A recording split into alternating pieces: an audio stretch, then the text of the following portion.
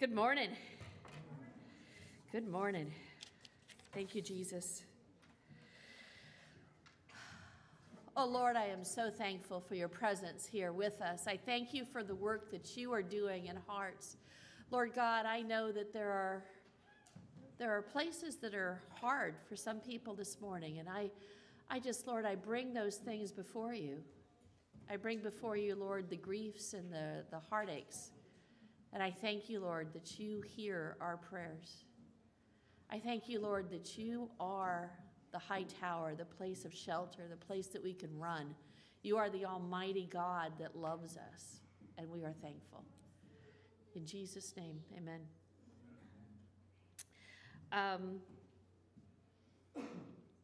We're doing March birthday greetings this morning. And I don't have a list of all those who have birthdays in March. So if you have birthdays in March, raise your hand. Raise your hand. Birthdays in March. Dylan and Travis. We are going to... Jenna. Okay. Anybody else? Grace. Shelby. Shall we sing? Birthday greetings today. May God bless you, we pray. Live for Jesus, live for Jesus. May he guide you always. Amen, amen. I'm going to light this.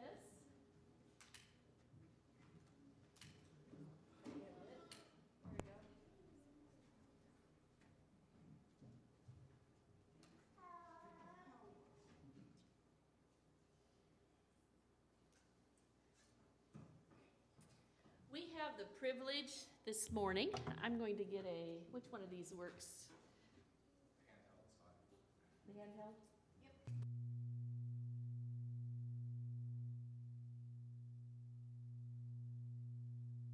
All right, okay.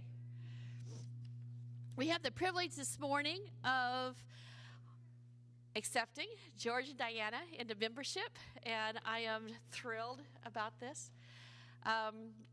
I asked them not to come up right away because I know that George just had surgery on his knee and he wasn't sure he could stand that long. So we are going to do it with them in the front pew, and then I'll have them stand up and turn around and we'll pray for them. Let them go first, you think? Let's just wait and we'll do it after. So they're talking about the kids, whether we should send them down first. George and Diana O'Neill have been active Christians now for several years. They have expressed their desire to join us at Burr in our vision to worship God, nurture one another, and reach the world for Jesus Christ. We've been blessed by their attendance here and thankful for their desire to join this body in membership. I am thankful and excited for it. I got some questions for you.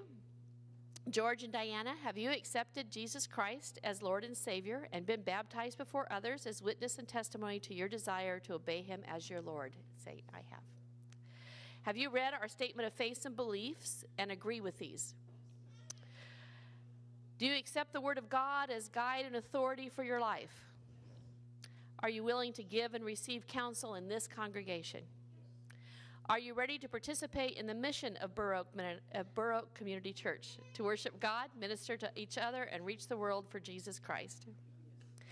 In our hymnals worship book 794 in the back, if you guys would look it up for me. You don't have to.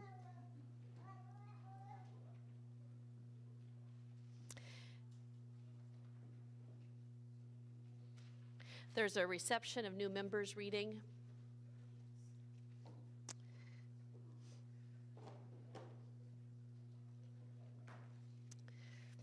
$7.94. George and Diana have presented to us, have witnessed to their faith in Jesus Christ, and offer themselves as companions in our obedience to Christ. It is our privilege and joy to welcome them into our family of faith. We receive you even as Christ has received us.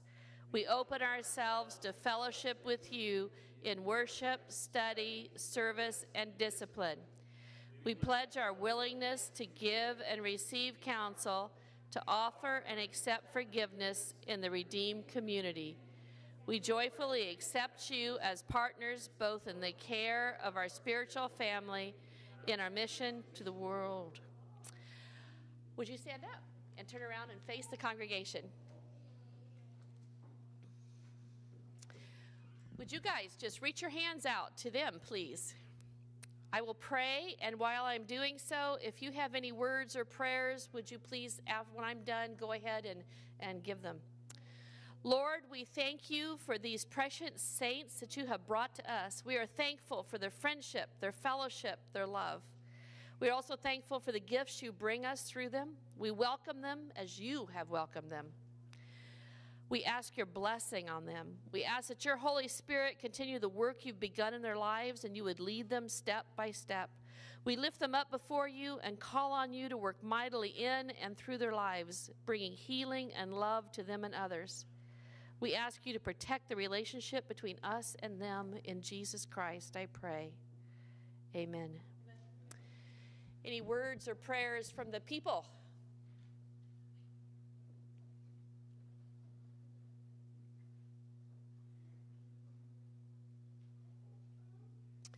All right, you may sit down.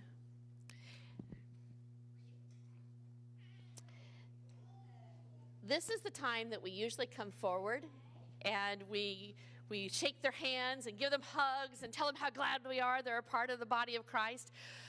But due to COVID, we're not going to do that. So I'm going to ask that we just offer a clap offering of thankfulness for this.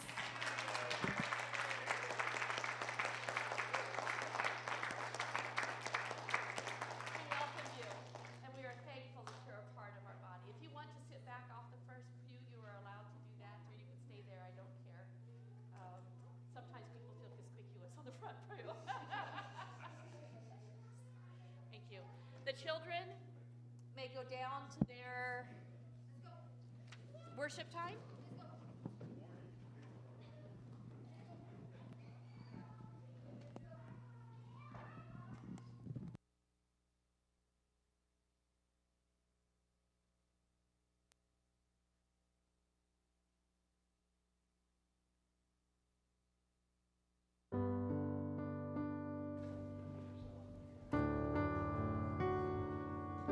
As we continue in worship, feel free to stand if you want to stand. If you want to remain seated, that's fine. Just enter into worship this morning however the Lord leads you and however you're comfortable.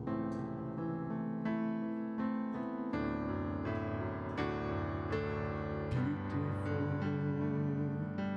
wonderful Savior, I know for sure all of my days are held in your hand, crafted into your perfect plan.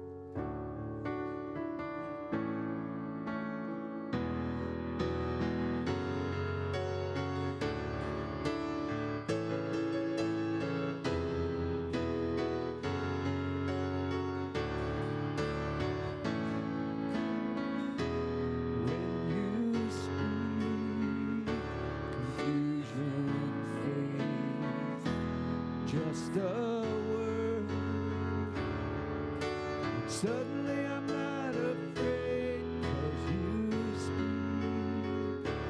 Freedom reigns.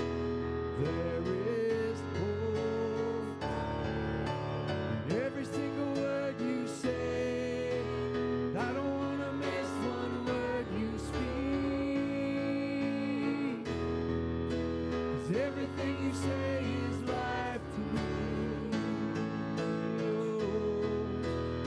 I don't want to miss one word you speak. Quiet my heart, I'm listening. When sorrows roll and troubles rage, you whisper peace. When I don't have the words to say, I won't lose hope. When storms won't break, you keep your word, and your promises will keep me safe. No, I don't want to miss one word you speak, 'cause everything you say is life to me. I don't want to miss one word you speak. Quiet my heart, I'm listening. Your ways are higher. You know just what I need. I trust you, Jesus. You see what I cannot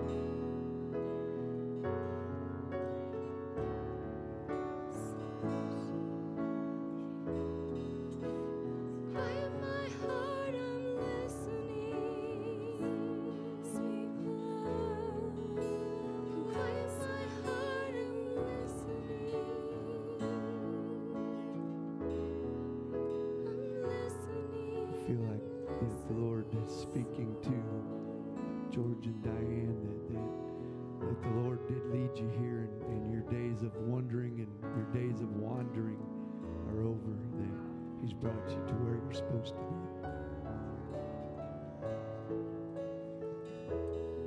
The Lord's bringing healing and restoration in this season. Choose healing and restoration.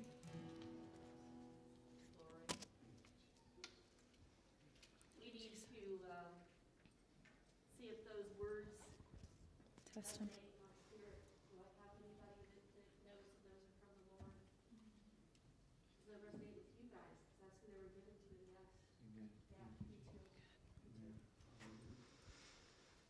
Well, if you will turn in your hymns for the family to 108, we will sing the hymn of the church, Rock of Ages.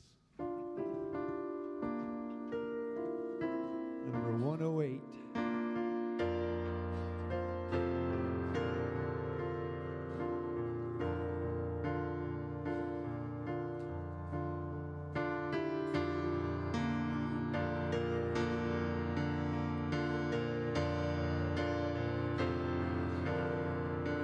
Rock of ages, cleft for me. Let me hide myself in thee. Let the water and the blood from thy wounded side which full be of sin the double good. Save from wrath and make me pure. Could my tears forever flow? Could my zeal no longer know? These for sin could not atone. Thou must save and thou alone. In my hand no price I bring. Simply to thy cross I cling. While I draw this final blow, when my eyes shall close in death, when I rise to world unknown, and behold thee on thy throne, Rock of ages, cleft for me, let me hide myself in thee. Amen. And you may be seated.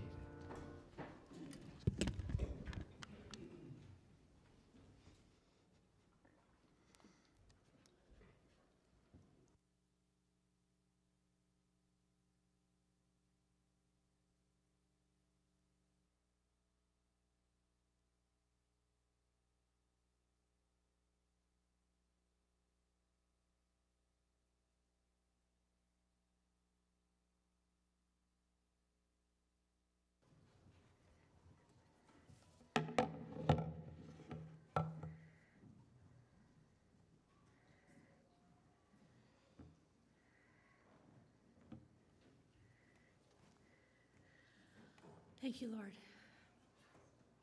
We are going to be reading from Isaiah 58, 6 through 12. Is not this the kind of fasting I have chosen? To loose the chains of injustice and untie the cords of the yoke, to set the oppressed free and break every yoke? Is it not to share your food with the hungry and to provide the poor wanderer with shelter? Will you see the naked to clothe them and not to turn away from your own flesh and blood? Then your light will break forth like the dawn, and your healing will quickly appear.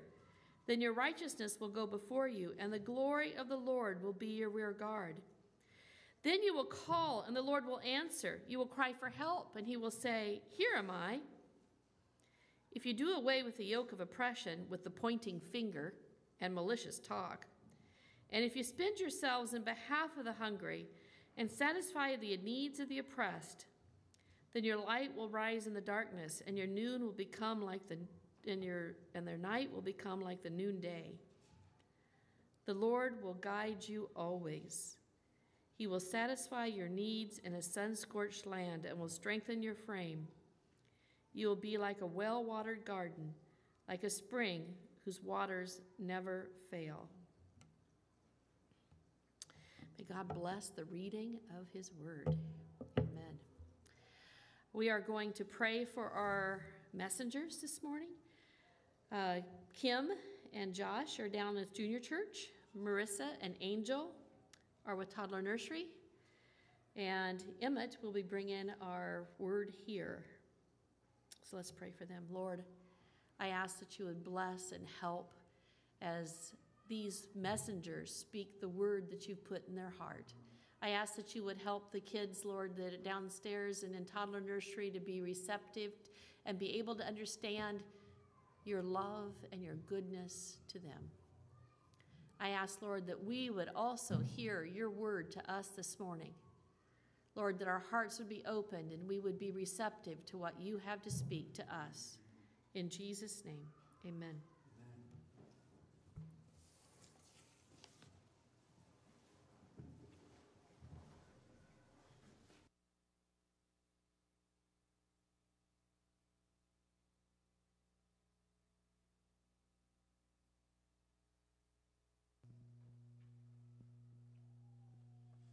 Good morning.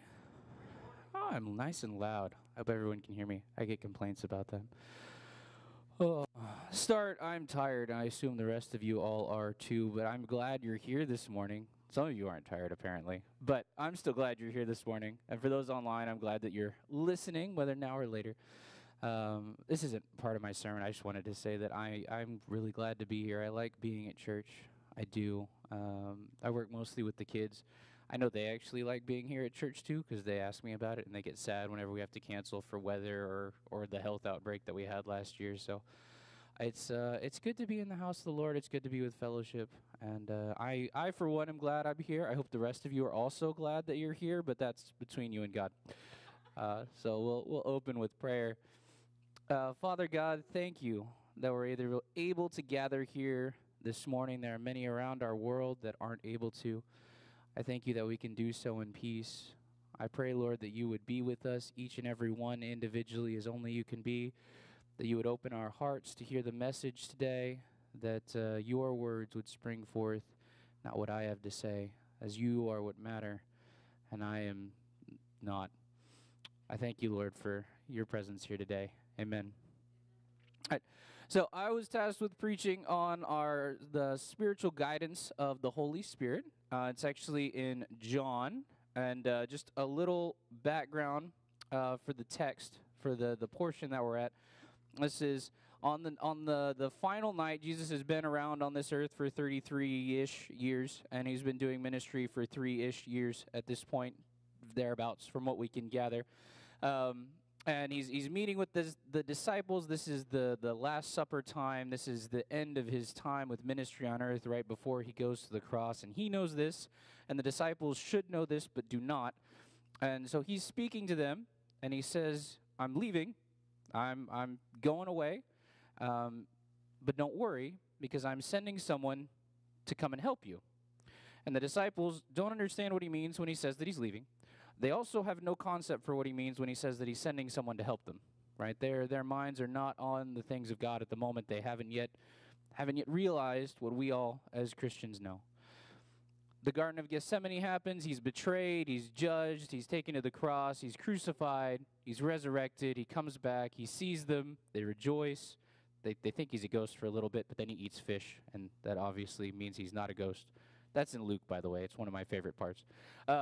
And then he ascends, right? And he's gone again. He did what he said he was going to do. He left, okay? And the disciples and the early church, they're left with the promise that he's going to send a helper. And so they do what they were supposed to do, and they go to Jerusalem, and they patiently wait for the helper. And again, they have no concept of who Jesus is sending. They have no concept of the helper that they're waiting for. They have no idea what it is that they're expecting, but they know that Jesus said he was sending someone to help, and they know that Jesus said that they're supposed to wait for the helper before they start their ministry, and so they do what they're told, and they wait, and they wait, and then finally the day of Pentecost comes, and the helper appears. And the Holy Spirit is the one. It comes with a great wind and with fire, and the early church begins there on that day, right? But again, I don't think that they had any real concept at the time that what they were waiting for is what they got. Okay, so that was where for our scripture, for the message portion, the discipline of guidance, we're supposed to be talking about the guidance that we get from the Holy Spirit. I want to start a little bit with a backtrack for what guidance, what revelation from God really is. And that's really what we're talking about here. When we talk about guidance from the Holy Spirit, what we're talking about is divine revelation.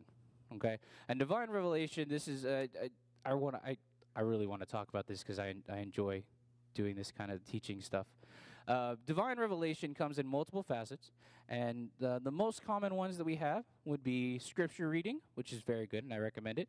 Prayer, which is very good, and I recommend it. Worship, also very good, still recommend it. Some of the lesser ones, prophecy, dreams, and visions, which are very common in the Old and New Testament, less common usually in the American church today, but they're still very good. And I do. I recommend all of these. These are all scripturally based. They're all in Scripture. They're all used. Therefore, they are very good, and therefore I recommend them. So, but they're less common nowadays than they were listed in the Old Testament and New Testament, in depending on where you're at, culturally speaking. And the American church in general is less talked about, but there's still some denominations and some churches that do function really well in those particular spiritual giftings. This kind of leads to the next point, that divine revelation comes in various facets, and it's kind of the motto of different strokes for different folks is kind of the way it goes. If you are seeking knowledge from God, he will find a way to communicate it to you. Whatever facet it is that is best way for God to communicate to you the knowledge that you need from God, he will find a way to do so because he is God and you are seeking after him. I've never had a time in my life where I've sought things from God and he has not delivered to me that which I need. It has not always been in the way that I wanted him to deliver to me that which I needed, but it has always arrived regardless. God is faithful to his servants, and he always makes sure that we get what we need. Just like the disciples there in the upper room in Acts, I doubt we're expecting the tongues of fire and to speak in other languages, and then for Peter to get up and convince people that he was not drunk, and then have 3,000 people be saved. Oftentimes, God defies our expectations, but still meets our needs. And the way that that's done is through, oftentimes, at least it starts with, for what I'm talking about today, would be divine revelation. There's a couple of types that are noted. There's two that several groupings, all right, that are kind of compare and contrast for what it is. General and specific revelation. General revelation, a really good example of that would be the Bible, is Scripture. This is stuff that's true for all time, no matter what, in every circumstance. Can be applied broadly across the board, which means it's rather general, because it's always true. All right, and then there's specific revelation, which is revelation that's specific to an individual or group for a specific time. Okay, so, for example, Jesus says, love one another as I have first loved you. Okay, there's general revelation. It's available to everybody. It's always true for all time. But it's not specific in that it's like, I need you to go buy that person a house and then provide for them for a year and love as Christ is first. You know, that would be a specific revelation to a person or to a group. Okay? A follow-up split would then be, corporate and singular revelation. Sometimes God gives revelation to a group of people. You see this a lot of times in the Old Testament where prophets say, Israel, you're doing bad things. All of you, corporately, as a group, you need to repent. You need to turn towards God. God's judgment will be upon you as a group because you are acting together as a group, as a corporate body. There's also singular or individual revelation, which is something that Paul talks about in 1 Corinthians chapter 14, where he contrasts the prophecy, which is given to the whole congregation and body, and the speaking in tongues, which is an individual portion that's just for you personally. Sometimes the things that God reveals to you personally don't really need to be shared to everybody. Sometimes they can be. And the last one that kind of breaks into the divine revelation is there's divine revelation about God and God's character. And there's divine revelation that because of God's character, you are required to then do the thing. So a lot of what we have for Scripture, a lot of these, they can be both. There's some very specific revelation that was specific revelation at the time. For example, the prophecies in the Old Testament, the things that the prophets were speaking to Israel, was specific to them in that moment. But it's Scripture, so it's also general revelation that's available to all of us that reveals God's character. because we, as people, we cannot understand and fathom and reason God. All right, God is infinite and beyond us. Which honestly, is why I worship Him. It's something I try to drive home to the kids downstairs. That one of the things, one of the reasons that God is worthy of our worship and our undying devotion is that He is beyond us, is that He is greater than we are. I see no purpose in worshiping a being that is only as good as I am or as intelligent as I am.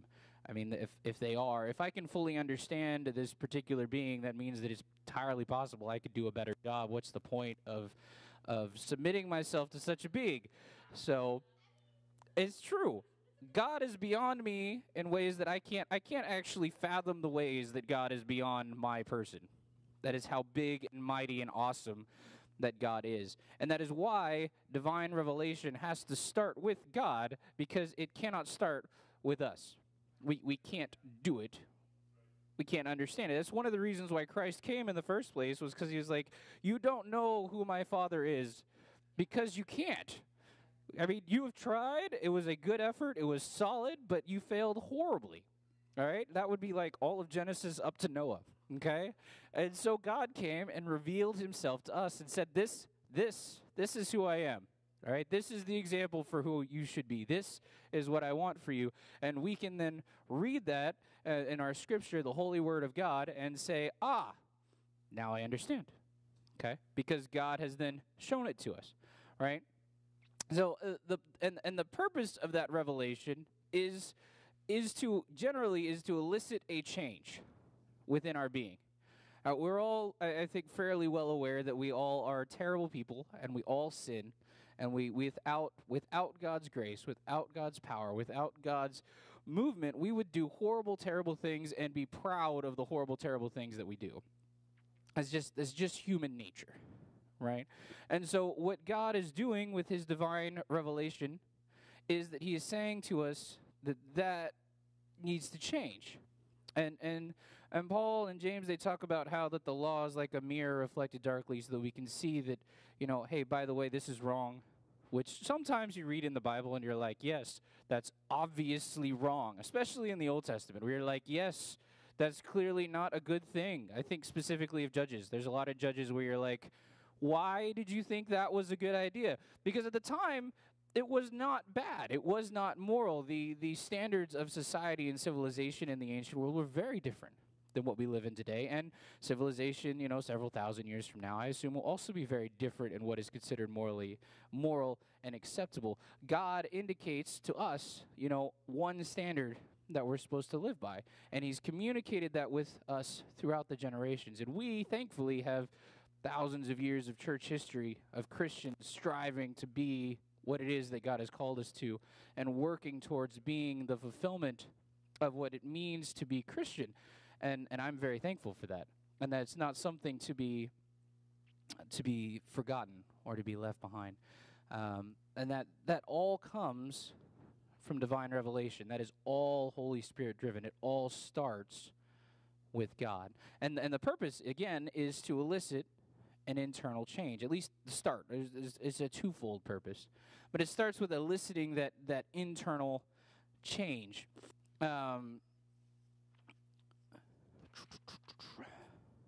Sorry, I'm making sure I'm in the right spot here. Yeah. So the Holy Spirit starts that internal process. And if you look in Scripture for the description of what the Holy Spirit does with us, most of the things have an internal start. There's all of them actually, really, that I can think of that I found. But I say most because I like to leave room to be wrong, because I know I am a lot of times. So, Anyway, it starts with an internal focus and change. The fruit of the Holy Spirit, all right, is peace, love, joy, patience, kindness, goodness, gentleness, and self-control, which is over there, but I think I got it right. Did I miss one? Faithfulness, right? So it starts with an internal start. Prophecy is an internal start, right? The works of healing starts when He talks about in Scripture that they felt a leading from God that this was something they were supposed to do, and so they then did the thing, all right? But coupled with our internal action is an external response. Okay? Now, the purpose of that divine revelation is to change something that's within you as a person and a being, to make you more like what it is that God wants you to be.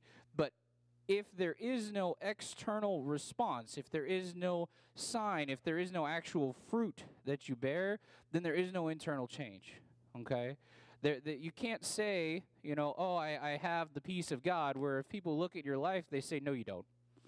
You're not living a life that's full of peace that I can see. Therefore, your inside is not actually full of peace because that peace is not being reflected.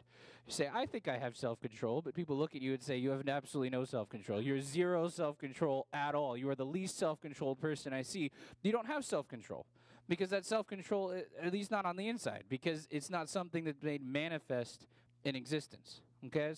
James writes that faith without works is dead. You can't claim to have faith, but live a life that appears to be without faith, that appears to be without works. Christ's internal change should drive us to do things, to be about his work, right? Even Jesus contrasted in Matthew. He said that the ones that are his friends, the ones welcomed in the kingdom of heaven, are the ones that actually do the work, that feed the hungry, clothe the naked, that give drinks to those that are thirsty, right? That visit people in prison. The one that did the work, those are the ones that are his friends. Their actions reflected an internal state of being that is consistent with who Christ calls us to be. We cannot claim to walk as having some sort of divine revelation if our lives don't also reflect that. And also counter to that particular portion, the first part, the internal change, is important. You can't just skip to external actions, right, that are supposed to reflect internal change. Jesus spends all of the Gospels railing against the Pharisees for doing that exact same thing. The Pharisees did a lot of actions that were required under the Old Testament. They did their sacrifices, all right? They did their tithes. They were out there. They knew the word. They were out preaching. They were out running the synagogues, all right? They were doing the work. And Jesus looks at them and said, you are happily skipping your way to hell. You are doing wrong, okay? This is not what I'm about. I see what is inside of you. It is full of death, okay? So the internal action is just as important as the external action. It cannot be one or the other, which again is something that God revealed over time, because left to our own devices, the people ended up doing one or the other. That's the Old Testament, right? They tried really hard. They never got the internal change right. But they also therefore never got the external effects right. So we get to the New Testament, we had this group of people that were trying really, really hard to make sure they did all of the things right in an external fashion, and Jesus says, you are still doing it wrong because you're trying to do it on your own. You have missed allowing God to make forth that effort and to do what is necessary in your life to have that external action that has meaning and has matter. Right? Which is the point. External actions without internal effects are meaningless. They're pointless. They have no nothing. That's why Paul writes that without love I am nothing. Without that actual internal effects of God, what I do is pointless, is meaningless, right? So now you're like, well, great. So I'm just hosed no matter what? Well, no, thankfully, because we have that divine revelation. And as Jesus said when he left the disciples, before you get started, I'm sending to you a helper, okay, a counselor, someone to walk with you and judge the contents of your heart and judge the actions that you commit and help you to understand what it is that I expect of you. Because left to your own devices, you're going to end up in the same position that humanity has ended up for the last 2,000 years of recorded Scripture and history, of trying to live up to God's standards and failing miserably time and time again, right? And so that is what we have as Christians today. We have access, thankfully, to a helper and access to a standard in which we can ensure that our lives are living up to the potential that Christ has called us to, right? And so to do that, to make sure and we are walking in a correct standard with God, we have to practice the discipline of listening. I work a lot with children. I know most people here either are parents or grandparents or are familiar with children. Everyone that's ever worked with children or had children or been around children at all will tell you that children do not like to listen. They do not like it at all. You tell them to do the thing. Sometimes they willfully decide they are going to do that thing anyway because it is what they want to do in the moment. Sometimes they will pretend as if they cannot hear you and do not understand the word no, which is absolutely silly because you know and they know that they understand what's happening. All right? They want nothing to be involved. All right? Listening is an action, especially when you're talking about listening to an authority figure with kids, is an action of giving up their free will to listen to somebody else. And humans, as a species, we really don't like that. All right? There are lots of adults that don't like that. I personally don't particularly like that, especially if you're not somebody that I respect or trust, you know? But the act of giving up our free will is something that's necessary and scripturally a part of what it means to be Christian. All right? Our free will, left to our own devices, leads us into mess all the time. And then we are surprised when we get there. Every time. It's without fail. That's basically all of Scripture is, I did a bad thing, and now bad things are happening. Why am I here? This makes absolutely no sense. Clearly, I am better than this. All right? So we have to practice on a daily and a personal level that art of listening. Right? And that art of listening, as I said at the beginning, if you are looking for revelation from God, He will find a way to communicate to you what that truth is. Right? He will find a way to talk to you. If you are willing to seek out God and say, God, I understand that I'm a sinner. I understand that I've made mistakes. I understand that left to my own devices, I make poor choices. I would like for you to ensure, and I walk the path that you have, because I trust that your will for my life is better than my will for my life. And Scripture tells us, and history tells us, and I can personally tell you from just as a testimony that God's will for your life is better than your will for your life. And He will bless you in ways that you can't understand. And while you may believe that you have a better plan for your life, you don't. Because God knows you actually better than you do, which is weird. I understand that, and it is something that took me a while to really believe, but it's true. It really is true. God knows you better than you do, and when He calls you to do something, even if it's difficult or hard or silly, all right, trust that as a good father and a good shepherd that He's looking out for your best interest. And He will bless you, and He will walk with you. And that really is also the early church history. They understood, they trusted, they believed in this helper. They submitted their will to God. They waited for the helper to come. And then the early church spawned, and that's the rest of Acts. And it's the church going through trials and going through troubles and coming out on the other side better and stronger every time. And that church history continues for quite some time after Acts, for the beginning, where they continued to face persecution, they continued to face troubles, God continued to provide for them, the church continued to grow, the message continued to spread, and 2,000 some odd years later, our message is still alive and still well and still the same and still spreading. It's a success story, and it's good, and it's something to take heart in as an action of faith. All right. So, for the discipline of listening, one of the first things that I would recommend is that, as Paul says, we're supposed to pray without ceasing. We should be in a habit of consulting God on a regular basis. All right, God should be a daily part of life. Also, you should be aware of as much general revelation as physically possible for you to understand. God has given that to us as a starting point. All right. And specific revelation, the things that He tells you to do in a moment, will never contradict what's in His general revelation, the things that are always true. Okay? And so if you're unaware of the things that are always true, it is possible to be led astray because we're still human and we still make mistakes. Jesus says that the sheep will know my voice, right? But that doesn't mean that we can't get distracted. And that doesn't mean that we can't make mistakes and be sure that we're right. The Pharisees were absolutely convinced that with their knowledge of Scripture, with their knowledge of the Bible, with their knowledge of God, that Jesus was not the Messiah. Okay? And the Sadducees were the same. They were convinced that this was not what God had planned. They knew what God had planned. It was not this. They were wrong. They were absolutely wrong. One of the most poignant points in Scripture to me is John 9, where Jesus heals the blind man, and then the Pharisees come and question him about who Jesus is. And the blind man asks him, shouldn't you really know that? Honestly, like, you're the religious elites, you study Scripture, shouldn't you be aware of who this guy is and who he claims to be? You know, this guy was healed from physical blindness. They should have been able to take off and get healing for their spiritual blindness. They could not do it, not in that moment. Okay? They were convinced that they were right. we can still be wrong. It is sad when that happens, but being human, I do believe that there is grace and that Jesus' whole working in the Gospels with the Pharisees was to first convince them that they were wrong so that they could then have salvation in him. Because until they were convinced that they weren't on the right path to God, they couldn't even fathom that they needed to find God. Thought they were safe.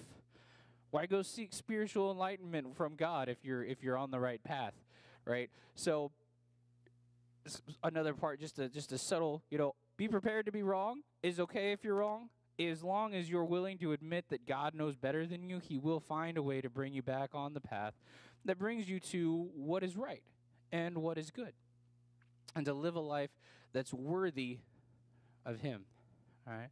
And the last part, when we're talking about our discipline of listening, make sure when you're taking stock, right, that you seek God to ask, all right, God, what is my internal being? Am I internally at peace? Do I need some more from you? Are there are things that we always need to work on for all time, and we also have to make sure we're taking stock of what we're producing, what fruit is in our life, right? Because if you feel that you're at peace, but there isn't any peace reflected in the life that you're living, then you're not really. There's something there that you need to take to God to ensure that is something that's actually being produced, right? And that goes further on with just those kind of internal ones, but it also is about our actions as members of the church, Big C, not like Burr, but also I guess Burr because we're part of the Big C, is that the church is called to do works, all right? We should be doing things. The scripture that I had Pastor Debbie read at the beginning was about how in the Old Testament they were doing some of the things that God had commanded them to do, but they weren't actually doing the things. They weren't fulfilling the purpose of the things. They were going through the motions. God was saying, if you would do the things I've called you to do with their intended purpose, which is to reach the lost, then you will see what I have for you. Then you will be blessed. Then you will come into the fulmination, the culmination of what it is that I have for you to be. But if you continue to do what you're doing with none of the actual fulfillment, then it's not going to happen. All right, the reason that I want you to fast is so that you can reach out to the lost and give your food to those. The reason I want you to share your food with them is because they need to know that I provide for them, and the method of my provision is going to be you in this moment, if you will follow what I've commanded you to do. Right? And that is still the purpose of the church. We should be doing works in our lives personally and as a corporate body, as both a singular mandate and a corporate mandate. Right? It's not, the scripture would indicate that it's not enough to just allow the church, Big C, to do the work of God, that you are supposed to actively participate in personal life on a day-to-day basis and on Sunday, and on Wednesday, and on Thursday, and on Tuesday, whichever days it is you end up at the church. Many of us are here often. And that what we need to do is take stock every day and say, God, do you have a work for me to do today?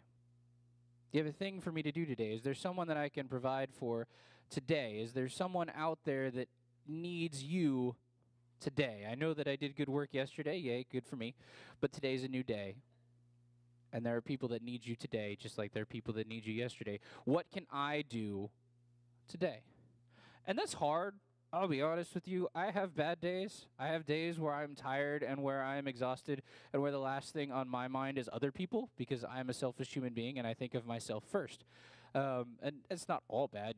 I am important individually, right? But part of Christianity is understanding that we are supposed to, as Jesus did when he was on earth, let go of ourselves and think and work for others, and think and try our best to make an impact in the lives of those that need God more than we need, a break in that moment. Again, I'm only really talking about the spiritual discipline of guidance. There's a lot of spiritual disciplines, as I'm sure you've heard in our particular sermon. The longer that I'm alive, which is not very long, honestly, but the more I'm convinced that life is about balance. It's So I am really taking a hard focus on what it means to live a life that is being guided by the Holy Spirit. But part of that is also that when you take stock of how life is going, understand that there is a lot to being Christian and there's a lot to being guided by God. These are the important, poignant points that I felt the need to share today. There is more, and He will reveal more to you. And I part of this is just a recommendation that, again, we actively participate in the disciplines, and the disciplines of what it means to be Christian, and the discipline of what it means to listen on a daily basis and to consult with God about the state of our inner beings and where we are inside, because we're not really good at taking stock of that. That's why Jesus had to send the Holy Spirit in the first place. And to take stock of what our lives are producing.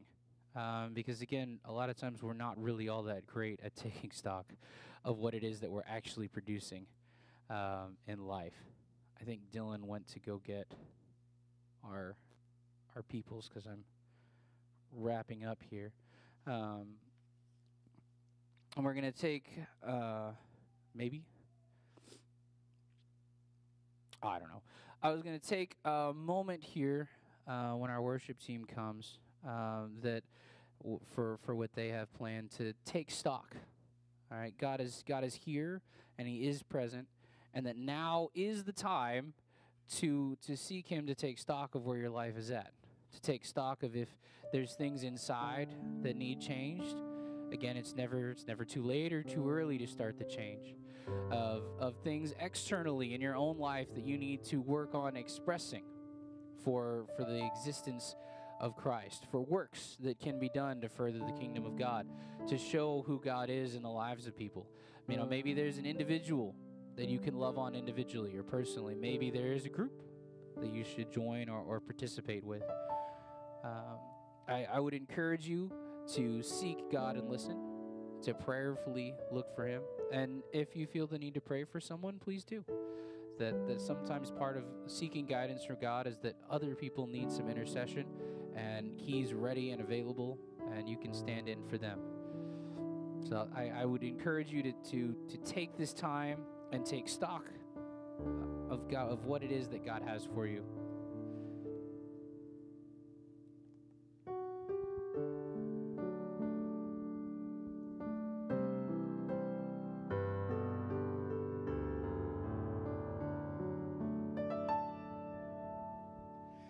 Hear my cry, O Lord, attend unto my prayer.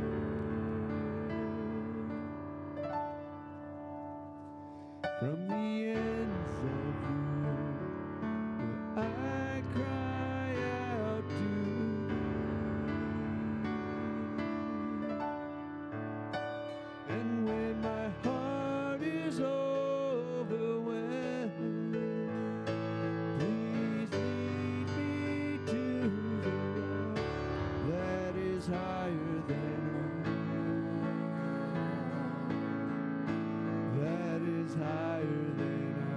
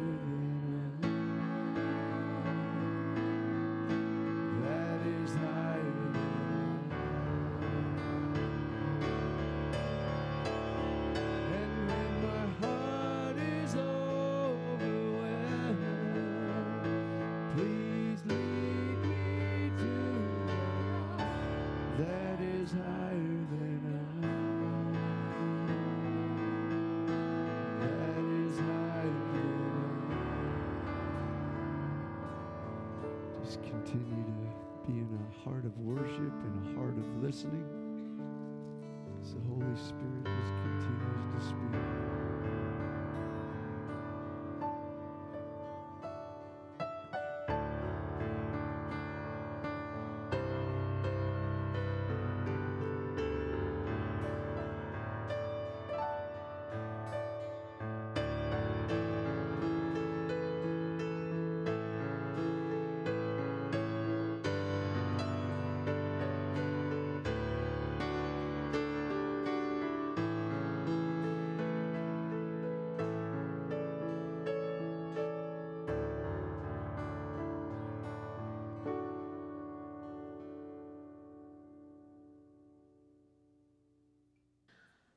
I am blessed and thankful. May we go out and hear the Lord. What is the benediction today? Yes. May we go listening to the Holy Spirit closely and follow his leading. Go in peace. Yes, what? Oh, we need to pray for the offering. We do need to pray for the offering. We lift up this offering to you, Lord Jesus. We are thankful for the many people that have been faithful in giving, Lord God. We ask that you would meet the needs of this church, that you would meet the needs of the ministry that you've called us to do here at Burr Oak. I thank you for this church, and I thank you for the people that gather here and for the work you're doing in our lives. And Lord God, I ask that you would bless us financially and that we can bless others financially. I ask this in Jesus' name. Amen.